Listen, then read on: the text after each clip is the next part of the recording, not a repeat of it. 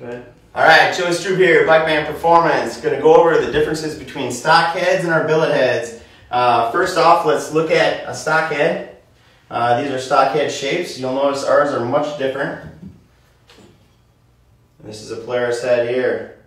Now, our shapes, we all follow the same formula. It's a nice rounded dome with a flat squish area. And the reason we do our shape is if you're familiar with a space shuttle, the rocket boosters on the bottom, it takes that energy, focuses it from the one point, and it redirects everything straight down, which all the energy will hit the piston and push that piston downward. We do the same thing with our heads. And in fact, we can gain about 5 horse on an 800cc engine running less compression than stock.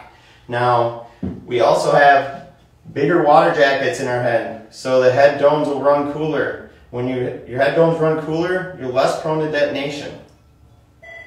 And for you mountain guys, when you go up in elevation, you lose cylinder pressure. So you can lose as much as 20% at really high elevations.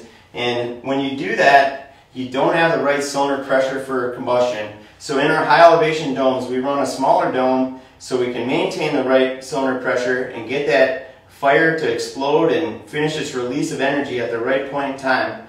So this is Joey Strube, Bikeman Performance. Go check out all of our products at bikemanperformance.com. We'll see you on the mountain or trails.